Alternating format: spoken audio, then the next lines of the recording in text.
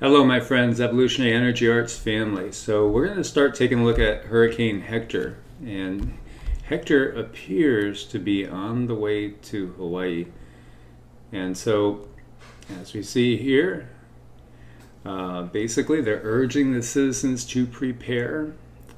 As we take a look at the cone and we see that it looks as if it would be there sometime on Wednesday p.m. or in the general vicinity. Right now it has it going, the cone going just over the southernmost point of the Big Island.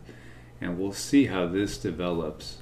As this is, something Hawaii, I'm sure, doesn't really need right now, is have a hurricane come along, especially hitting the Big Island there.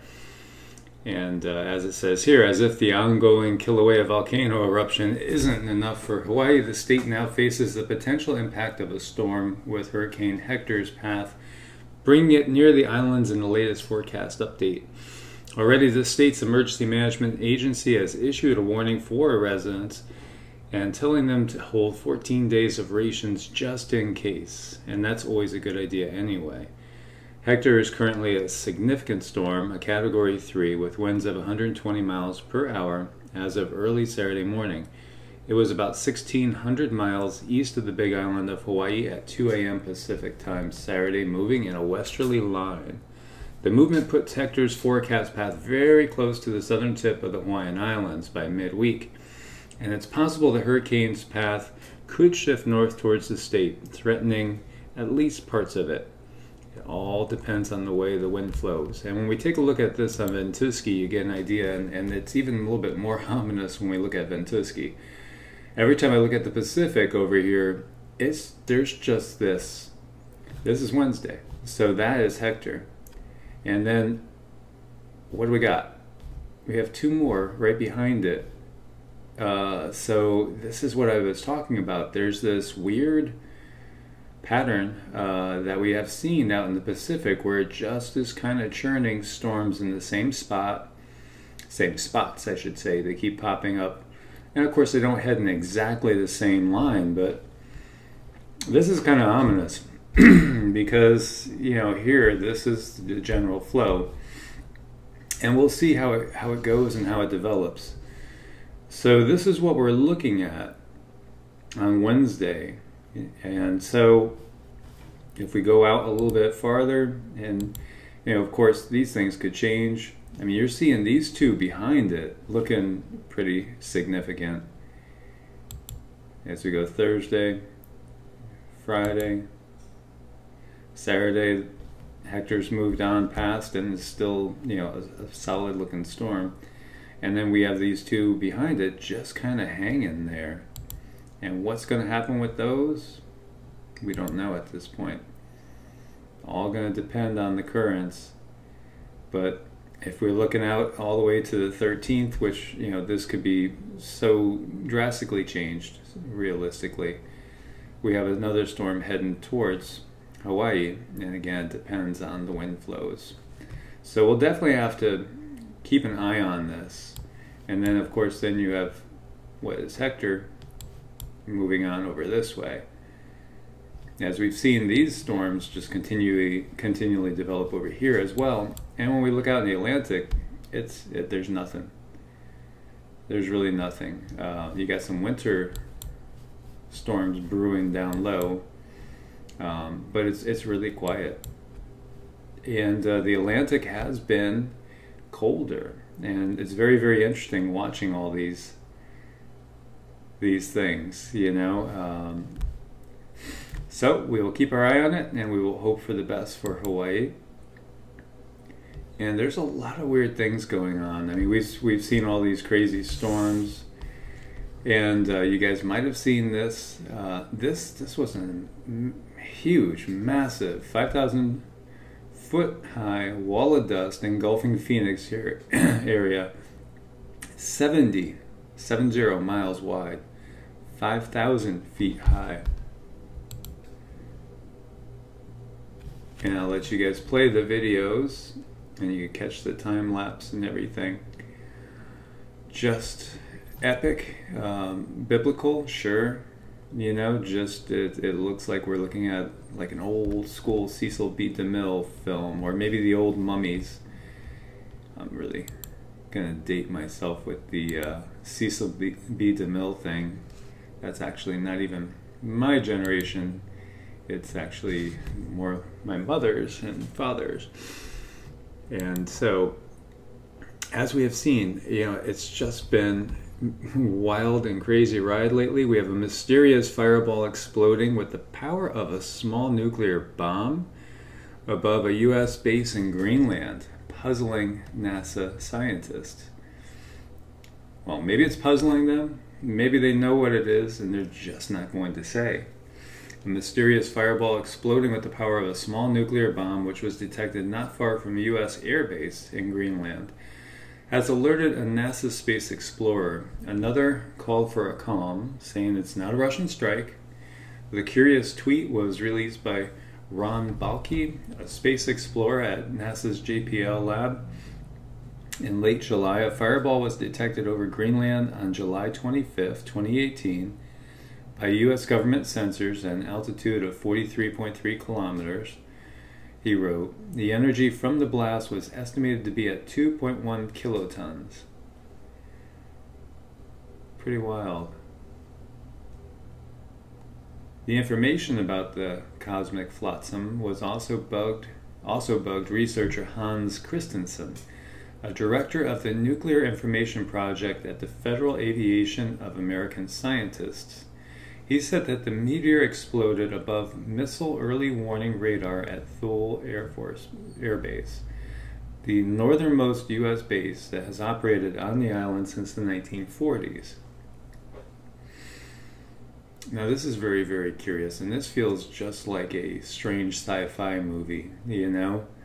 Why did it happen to explode above the Missile Early Warning Radar at that base?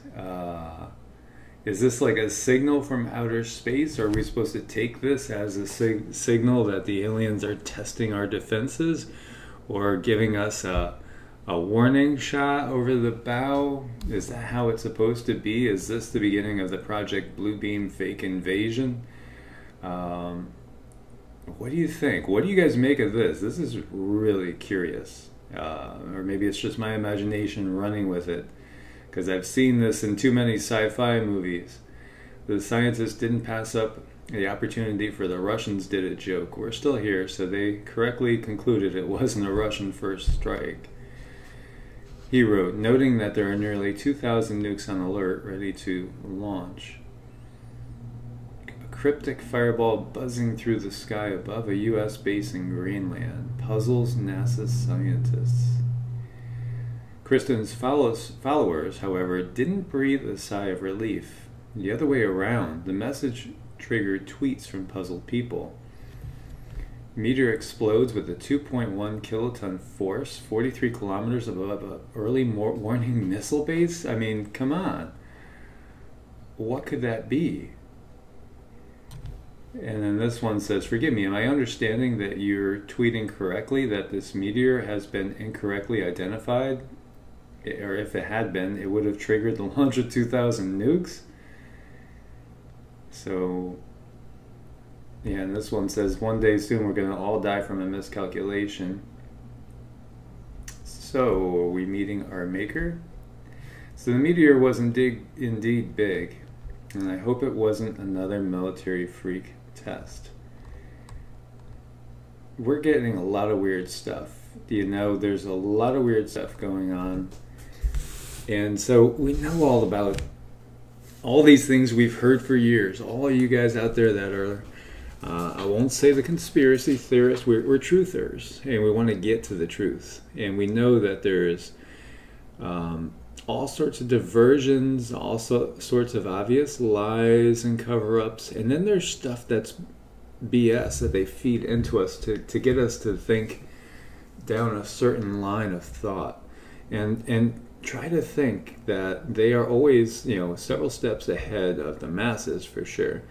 And so even with the people that are awake to what's really going on, well, those would probably be the people that they want to know they're going to get their attention, but try to misdirect them or try to get them to think along certain lines. So, what's this all about? What is this all about? Was it really a mysterious fireball? Did it ever even happen at all? Because you have to wonder sometimes, who's giving you the info, what they're leaking. Did it really even happen at all? Was it an asteroid coming in? Are we getting into an area again where we're going to see massive asteroid inundation? And is that a harbinger of something to come? Is it really part of maybe the bigger war that's going on out there? Because many of you believe that there's a war going on out there. Some of you believe it's angels and demons fighting. And some of you believe it's Pleiadians and Draco fighting, or the Anunnaki fighting. And some believe the Anunnaki fight amongst themselves with different factions of the Anunnaki, at war with other factions. Or is this, maybe was it a test by the Russians or the Chinese or something? Who knows? Is this part of selling the Sky Force, Space Force, President Trump's new branch of the military? That is happening. So could this be, and that's, I'm feeling ding ding ding with that, could this be a reason to sell us the need for a space force? Because who knows what's out there? Who knows what's right around the corner? Who knows what we're going to see in our skies? Are we going to wake up and look outside someday and see thousands of ships in the sky? So many ships you can't even count them. Well, it's pretty interesting because, honestly, when I was reading in the Bible and I was reading about the day of the Lord, and that is the picture that came in my mind, and I all of a sudden clicked with me, and I thought, oh, yeah, that would make perfect sense. Perfect sense. If you reread that, and you see that as an alien invasion with, God actually being an ET, then, yeah, return of God and, alien invasion, and that whole scenario would make sense. Because, yes, if we did look up and see tens of thousands of ET ships, all way more advanced than our technology, or supposedly our level of technology, and they were everywhere, all over the sky, yes, the whole earth would wail and moan. Everybody would be terrified, especially if our government was saying that we don't know who they are, and we don't know if they're hostile or not. And yeah, that would definitely make perfect sense for everything that was written in the Bible about the day of the Lord, and when God will come and rule on earth totally in front of us, in person. And if somebody didn't come and bring them their tithes and their respects, then God would shut off the rain to that part of the world that those people were in. So their land would wither and die if they weren't being properly obedient. So that all hit me, and that's part of our programming. That's part of the programming that we've been sold.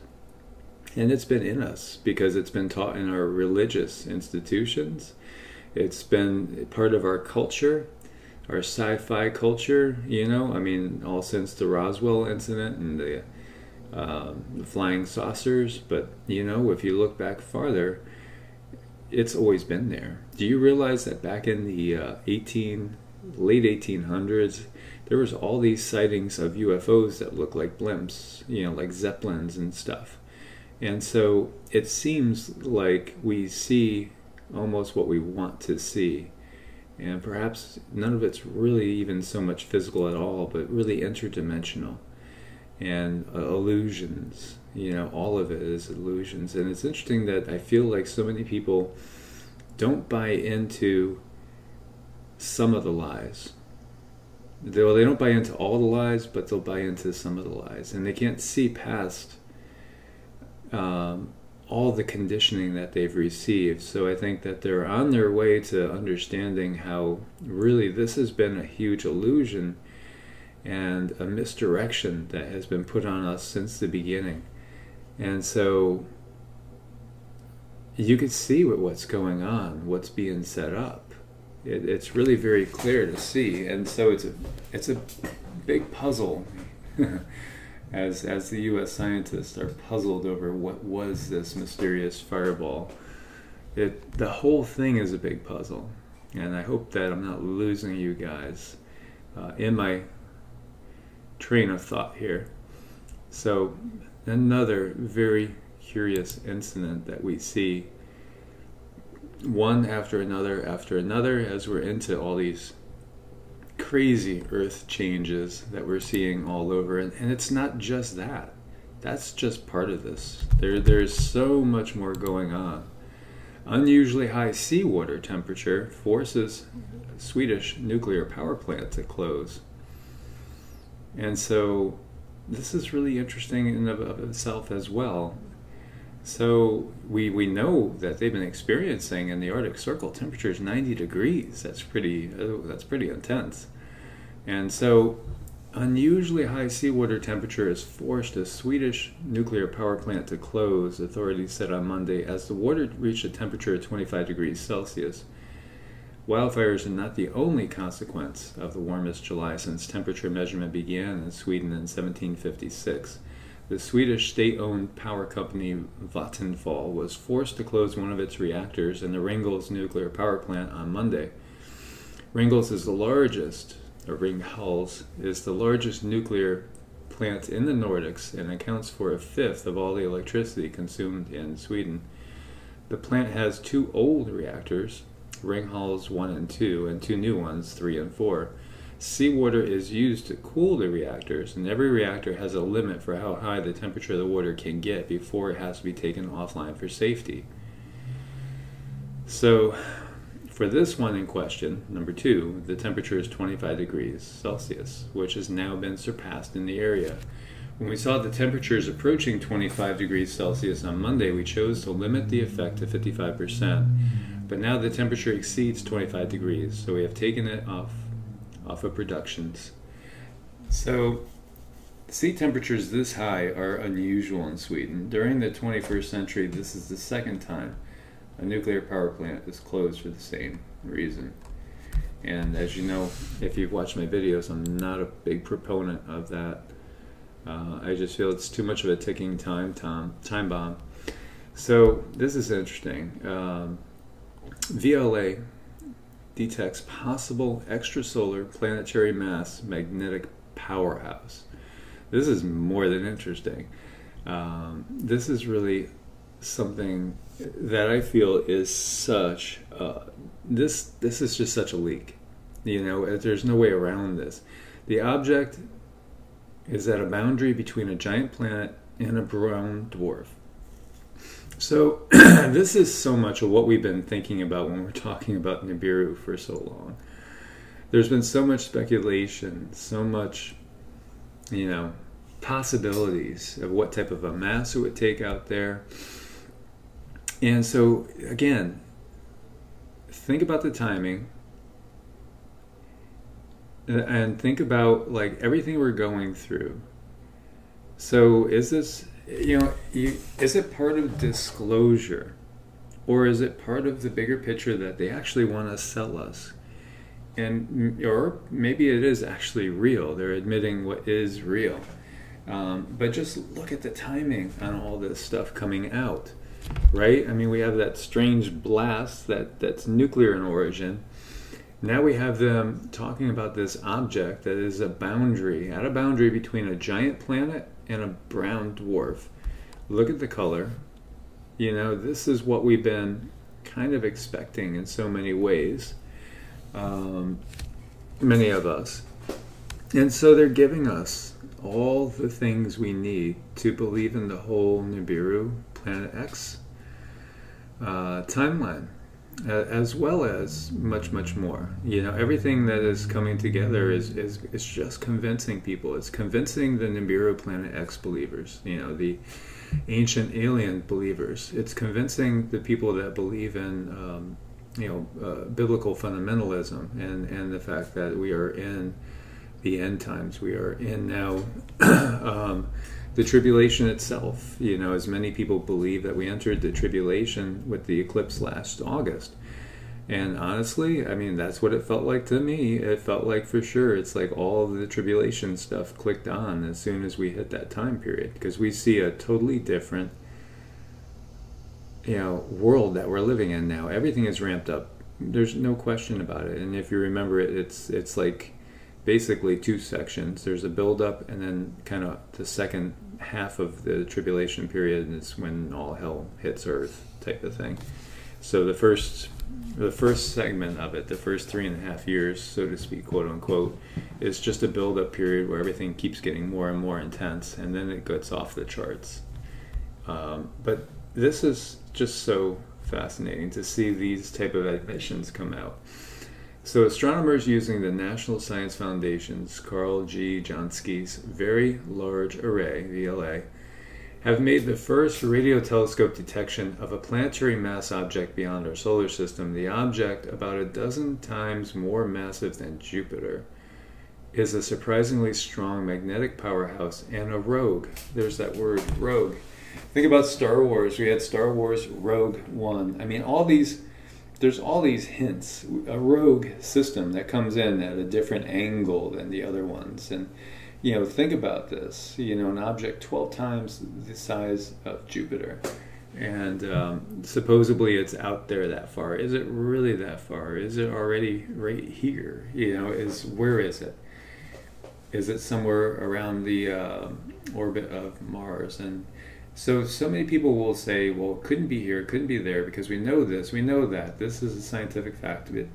When you look at things, these scientific facts, quote unquote, change every day. And things that we were told and sold, in say the 60s, the 70s, and the 80s, they're outdated. We know that they're incorrect. And for sure, everything changed tremendously when we discovered quantum physics. So this is all just so fascinating. So this object's right at the boundary between a planet and a brown dwarf, or a failed star, and it's giving us some surprises that can actually potentially help us to understand the magnetic processes on both stars and planets, said Melody Cow, who led the study while a graduate student at Caltech and now is a Hubble postdoctoral fellow at Arizona State University. Brown dwarfs are objects too massive to be considered planets, yet not massive enough to sustain nuclear fusion of hydrogen at their cores, the process that powers stars. And that, again, we're looking at the old science, or the current science, which may end up being outdated at some point as people start to understand the electric universe deeper and deeper, and the magnetism and the electromagnetism between the bodies, which might actually be the driving engine for the processes that were giving nuclear fusion the credit. So it's very interesting. So they were originally thought not to emit radio waves, but in 2001, a VLA discovery of a radio flaring in one revealed strong magnetic activity. Subsequent observations showed that some brown dwarfs have strong auroras, similar to that seen in our own solar system's giant planets. The auroras seen on Earth are caused by our planet's magnetic field interacting with the solar wind. However, solitary brown dwarfs do not have a solar wind from a nearby star to interact with. How the auroras are caused in brown dwarfs are unclear, but the scientists think one possibility is an orbiting planet or moon interacting with the brown dwarf's magnetic field, such as what happens between Jupiter and its moon Io. The strange object in the latest study, called SIMP, and it gives you a series of numbers and letter, has a magnetic field more than 200 times stronger than Jupiter's. The object was originally detected in 2016 as one of 5 brown dwarfs the scientists studied with the VLA to gain knowledge about the magnetic fields and the mechanisms by which some of the coolest such objects can produce strong radio emissions. Brown dwarf masses are notoriously difficult to measure, and at that time the object was thought to be an old and much more massive brown dwarf. Last year, an independent team of scientists discovered that it was part of a very young group of stars. Its young age meant that it was in fact so much less massive that it could be a free-floating planet. only 12.7 times more massive than Jupiter, with a radius 1.22 times that of Jupiter. At 200 million years old and 20 light years from Earth, the object had a surface temperature of about 825 degrees Celsius, or more than 1500 degrees Fahrenheit. By comparison, the Sun's surface temperature is about 5500 degrees Celsius. The difference between a gas giant planet and a brown dwarf remains hotly debated amongst astronomers, but one rule of thumb that astronomers use is the mass below which deuterium fusion ceases, known as the deuterium burning limit, about 13 Jupiter masses. Simultaneously, the Caltech team that originally detected its radio emission in 2016 has observed it again in yet a new study at even higher radio frequencies, and confirmed that its magnetic field was even stronger than first measured. When it was announced that it had a mass near deuterium burning limit, I had just finished analyzing the newest VLA data. The VLA observations provided both the first radio detection and the first measurement of the magnetic field of a possible planetary mass object beyond the solar system. Such a strong magnetic field presents huge challenges to the understanding of the dynamo mechanism that produces the magnetic fields in brown dwarfs and exoplanets, and helps drive the auroras we see, says Greg Hallinan of Caltech. This particular object is exciting because studying its magnetic dynamo mechanisms can give us new insights into how the same type of mechanisms can operate in extrasolar planets, planets beyond our solar system. We think these mechanisms can work not only in brown dwarfs, but also in gas giants and terrestrial planets. So we may have a new way of detecting exoplanets, including the elusive rogue ones, not just orbiting a planet star, the rogue ones. Rogue ones. So it's all pretty interesting stuff. And so here they have stuff, they have now an object that is so much like what we have been talking about with Nibiru and Planet X, and the type of a rogue thing that's somewhere between a planet and a brown dwarf. And here they are just exposing it. It's like they're flashing us in a way, a glimpse of the reality, but not giving us anything definitive, of course. Yet, do they know definitively? I bet you the ones in the highest places know everything, pretty much. They know exactly what's going on. And so at Kilauea, with the eruption, it sets a record. New lava landmass grows, as we were saying, and now, of course, they're going to be faced with potential of a hurricane coming, or a series of hurricanes. But this is Kilauea's longest eruption ever in the lower rift zone, East Rift Zone. The record was previously set in 1955. At least 24 different vents opened along a 9-mile stretch during that particular eruption. This eruption this year has opened 24 vents, with only one being active right now, which we know, Fissure 8.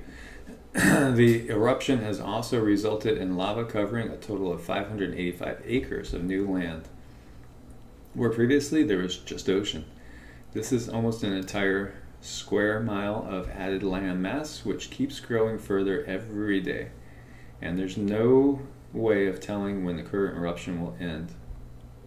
It's been going on since May 3rd.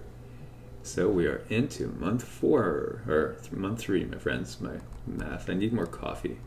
It's month 3, and Kilauea is going, and Hawaii is getting bigger, and we're watching the Earth get redone.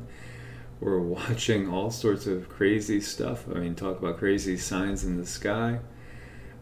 And here's just one more little thing that they're admitting to, and this is something that Dutch Sense has been saying since whenever he started with what he's doing. I've only been watching them for maybe a year and a half now. But earthquakes can systematically trigger other ones on the opposite side of the Earth. And so, there you go. So, this is what Dutch has been saying all along. And it's obvious. I mean, it's just an energy transfer thing. If you just listen to what he says, then it's so easy to just go and look at the map, see where things are happening, look at the depth, and you just know the way energy transfers. So it's so easy to figure what's going to kind of come next. It really is not anything too complicated. But here now they're admitting that, yes, Earthquakes can systematically trigger other ones, even on the opposite side of the Earth. So just one more thing that's getting admitted to after, being so vilified. It's just hilarious, really, when you get down to it. Massive flotilla of putrid seaweed washing up in the Caribbean and South Florida, threatening beaches as we see them making their way through all the sargassum seaweed. And this is in Sunny Isles Beach in Florida. And I'll tell you, so many people I'm talking to down here, you have to escape being right on the water because it's just brutal. It's just so toxic with the red tide. And then you have all this sargassum blooms as well, which it's abundant in the ocean, originates from the Sargasso Sea, a region in the North Atlantic. The seaweed forms floating rafts that can stretch for miles. The leaves and branches contain gas-filled berry-like structures called pneumatocysts that make the plants buoyant and able to float on the surface of the seawater. The floating masses of sargassum provide an essential habitat for fish, sea turtles, birds, and hundreds of other sea creatures. But in recent years, sargassum has been washing up on shores in mass quantities, creating smelly piles on beaches and distressing tourists. The Caribbean has been the hardest hit, but sargassum has become a nuisance in Florida and off the west coast of Africa as well. While normally harmless to humans, when it washes up on shore, the seaweed and animals contained within quickly begin to die, decompose, leaving a rotten egg smell in its wake. And this could actually cause you to get sick, and that's part of everything that we're understanding, because there's just all this nastiness down there right now. So I don't know when I'm heading back down in that direction, because it's still nasty down there. As we see all the poisoning of the earth and the toxins. And meanwhile, we have Princess Madeline of Sweden, and she's officially moving to Florida. So we have some of the royal family coming to Florida. She and her family are heading stateside in the fall. And we see her and her beautiful family. And they are coming to Florida this fall, and they don't know exactly where they're going to be living yet, but they are going to become Floridians.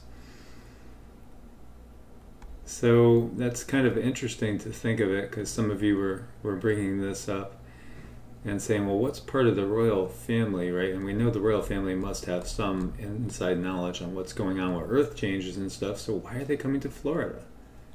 Moving from Sweden to Florida. Well, what you guys think? Give me your opinions.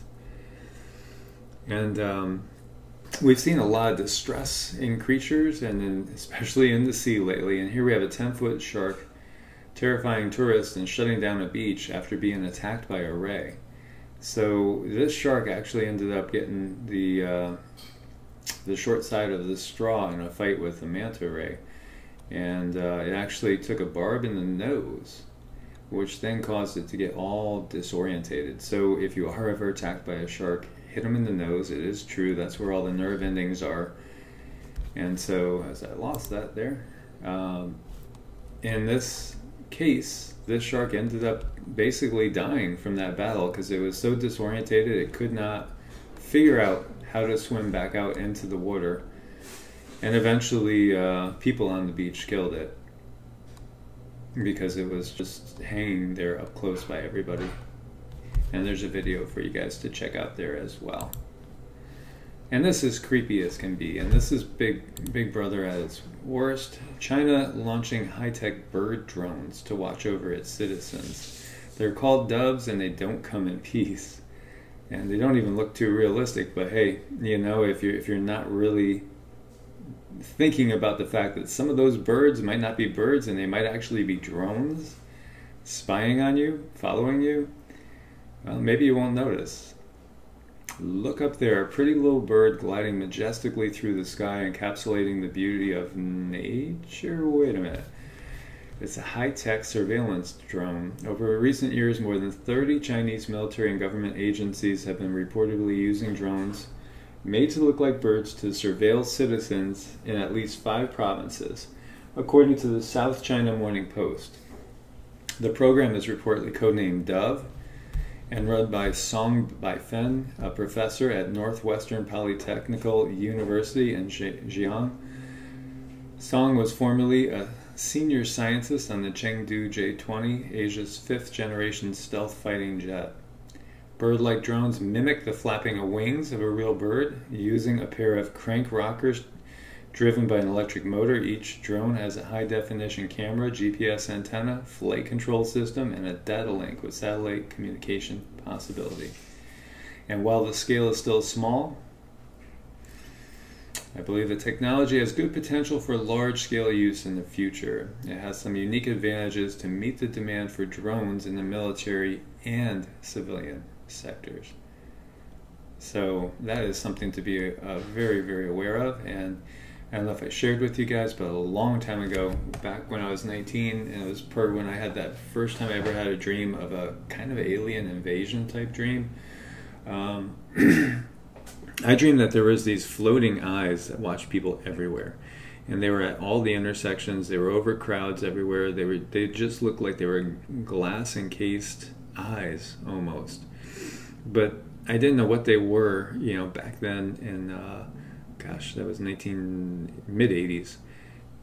But now I could clearly see they were drones. They were totally drones. They were drones that were everywhere, watching everything we do. And that's the society that we are starting to live in, and that is the society that we will have in the very near future. And we could see this is a clear indication of it. Astronomers blown away by a historic stellar blast, and so we keep learning more about all these explosions, stellar explosions, cosmic explosions, and these particles that could be here in just seconds from a long distance away. Imagine traveling the moon in 20 seconds. That's how fast material from a 170-year-old stellar eruption sped away from the unstable, eruptive, and extremely massive star ETA Carinae. Yeah, that's a huge one, and it just dwarfs our star, just like the Earth is dwarfed by the Sun. So astronomers conclude this is the fastest jettisoned gas ever measured from a stellar outburst that didn't result in complete annihilation of the star. The blast from the most luminous star known in our galaxy released almost as much energy as a typical supernova explosion would have left behind. A stellar corpse, however. And now in this case, a double star system remained and played a critical role in circumstances that led to the colossal blast. Over the past 7 years, a team of astronomers led by Nathan Smith of the University of Arizona and Armin Rest of the Space Telescope Science Institute determined the extent of this extreme stellar blast by observing light echoes from ETA Carinae and its surrounding. And I'll let you guys finish reading it, but it's just another amazing. I mean, when you look at these images, they're just incredible. And it really does feel like we're living inside the mind of God, really, when you think about it. How to do a parasite cleanse with herbs and natural foods. And this is something that we don't want to think about, but just to give you, for instance, it's estimated that as many as 10 to 15% of us walking around have ringworms.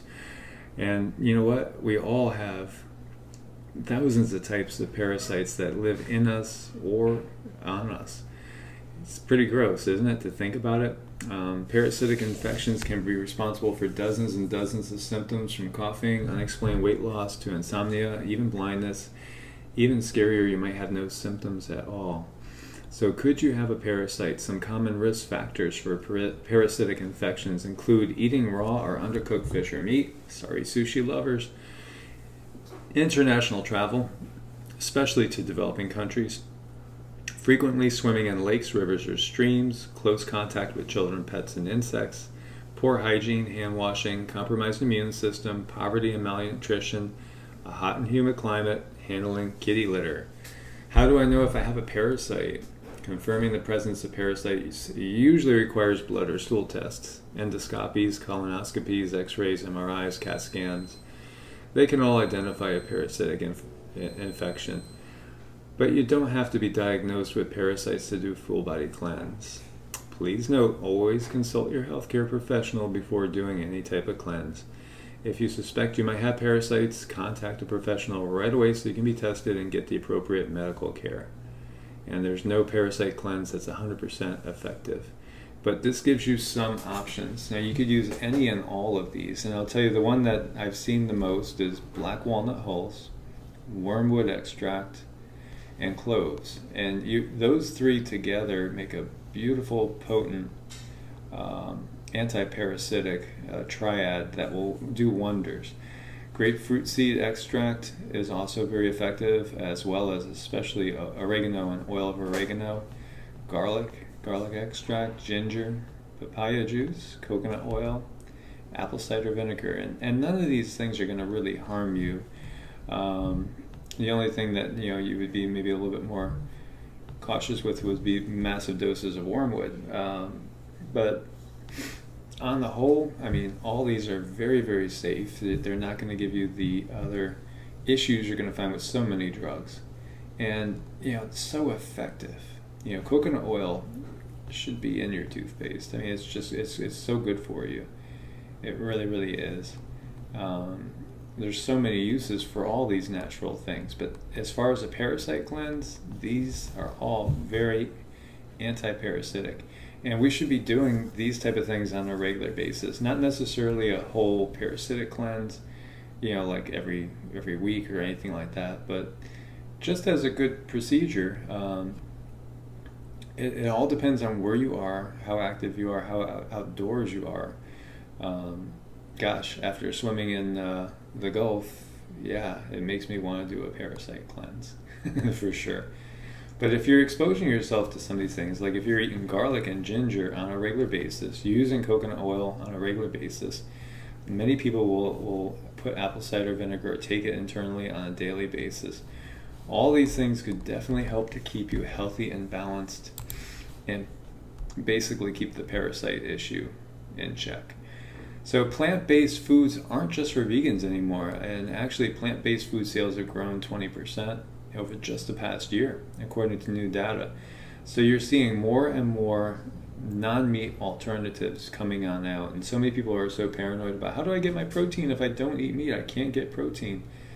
Well, I mean, if you're a vegetarian, quote unquote, it's cake to get protein. There's no issues in that at all. If you could take in things like Greek yogurt, eggs, cheese, I mean, there's tons and tons of protein in those things. Now, if you're going to go vegan, it gets a little bit tougher, but it's still really not even that hard. I mean, I have a shake most mornings that I make with fresh juice, and I always put fresh ginger in it. I'll juice like a good 1 inch by 1.5 inch piece of fresh ginger in there, as well as a variety of different fresh juices. And then I'll usually put a greens formula in it, and I'll add some aloe vera juice to it. And aloe is so soothing and also very, very alkalizing. And then because I'm a male in the time frame where you tend to lose some testosterone, I'll add long jacks, which is Tonkat Ali, and horny goatweed, and those are testosterone boosters. So they will boost your testosterone, which, in a male that's over 35, it'll give you more energy. It'll also help with fat burning, as well as, it's a little bit of a mood booster as well. So I'll add those type of things to it, and then I'll add basically anywhere from 25 to 50 grams of vegetable protein. If I was going to go to the gym, then I'd probably do 2 scoops, like 50 grams. And if I'm not going to the gym that day, I'll just do 1 scoop. Which would be for me 25 grams. Now realize, like, if you're looking at the USRDA, which is debatable, for a woman, they're going to recommend maybe 35 to 40 grams of protein a day. For a guy, maybe 55 grams of protein. It really doesn't take that much to add up to that. It really doesn't. Now, if you're vegan, yeah, it takes a little bit more, but it's still not hard. I mean, just say with that shake. Even as a male, and I'm only taking in 1 scoop, I still have, half roughly of the protein I need for the whole day. And when we look at like what's in so many of the wraps and in so many of the, if you're going to be eating different types of pastas, they have like red lentil pasta, which has a lot of protein in it. And I mean, there's just so many different, foods that we could look at. that would have protein. I mean, just in regular beans and lentils. You combine that with rice, you get complete proteins. There's so many different ways to get protein. So plenty of options. But the thing is here that the public is demanding more options. So always be careful. Look, make sure that you're not taking in GMO soy, things like that, which could cause all sorts of inflammation and issues.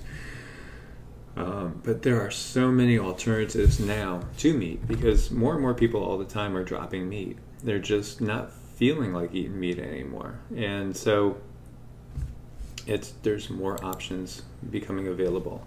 So what doctors say are CBD's benefits observed in actual people and not mice?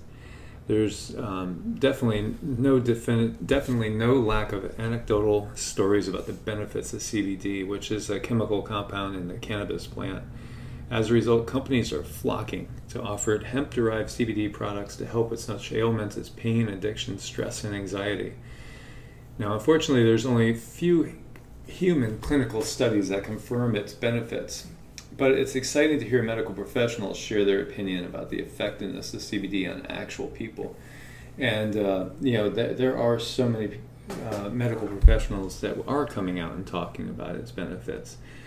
And we know that, as we have talked about before, there's a whole CBD system in our bodies that's there. So obviously we have used it probably for thousands or tens of thousands of years as a medicine, and perhaps even in other ways as well. You just don't have a whole system in the human body developed to accept CBD if it wasn't used in the past. It's definitely an effective pain reliever, and one of the things that it definitely does is, it helps with depression, anxiety, and stress, and it's also anti-inflammatory. And when you get down to it, you could tie in almost every disease to inflammation, if not all. When you get down to it, inflammation is one of the biggest things we have to keep under control in the body, and so CBD could definitely help with that. It's promising for many skin ailments as well, including acne. But as we're seeing here, inflammation affects all of our organs and can lead to many ailments and diseases. This doesn't exclude the skin, which is our biggest organ. Interestingly, the skin has the most cannabinoid receptors, similar to ones in the brain. So this makes CBD a promising remedy for skin problems. And demand's growing, and they're making money on it, so now they're going to push it. And same thing with medical marijuana. As soon as the big companies have the ability to make money on it and then start to squeeze out everybody else so that they're going to make all the money, then it'll be full bore, go ahead. And so, as we know, and many of you guys know the benefits of CBD. So my friends, as always, please do thumbs up to support the channel, subscribe, and grow with this growing family. Let's reach 30,000 subscribers in the next 9 days. Let's see if we could do it. I think we could do it. So share, and let us share our knowledge with people that are not of our tribe and pull them into our tribe. As our tribe grows and we wake up more and more people to all the possibilities out there. It's really an amazing time.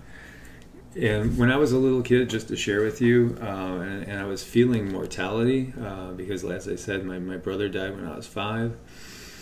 I remember, and this is probably a weird thing for a kid to say, saying, I don't mind having to die, but I just want to know everything. So if I could die and on the other side know everything, all the mysteries, I want to know everything from exactly what is Bigfoot to, give me a breakdown on all the alien races to how many dimensions are there exactly. These are the questions that I have, and I just want those things answered. And it's so exciting to see that we're living in these times where we're starting to see things unravel. All the mysteries are unraveling, and we're starting to realize exactly what life is, who we are, what we are, and it's not what we were told we are. We are so much more than what we've been led to believe that we are. So my friends, as always, thumbs up to support the channel. May you guys be blessed with abundant peace, health, well-being, love, and all good things, and always be kept safe in these times. God bless, my friends. Namaste.